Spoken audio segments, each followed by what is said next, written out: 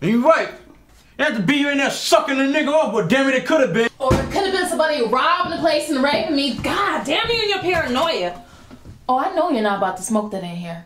Why the fuck are you always thinking the worst of me? I'm having your baby, and even if I was cheating on you with another nigga, I wouldn't even be doing it here. So you just do it someplace else?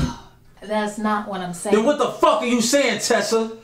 I'm saying that I am not cheating, but even if I was cheating, I wouldn't do it here. What the fuck do that even mean?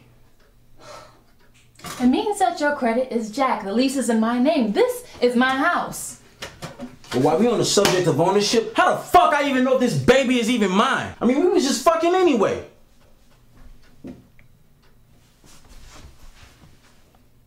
You're right. We were just fucking. I mean, how can I be so stupid? Because a smart bitch won't let herself get caught up with some penny-ante hustler eastside nigga who ain't never had shit, don't got shit, won't ever have shit but some weak-ass game and some nasty-ass kids. You know what, Tessa? Fuck you. Nah, nigga, fuck you!